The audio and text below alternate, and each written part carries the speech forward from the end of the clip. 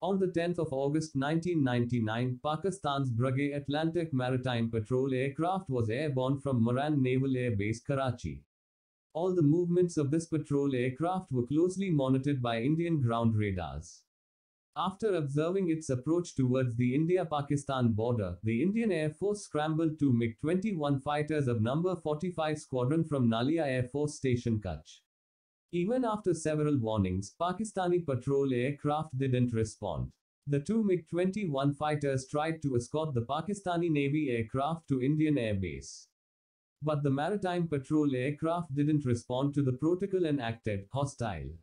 Squadron leader P.K. Bundela fired R-60 air missiles on Pakistani patrol aircraft and the aircraft crashed near the disputed border, Sir Creek. Indian Air Force showcased the debris of Atlantic patrol aircraft next day in New Delhi.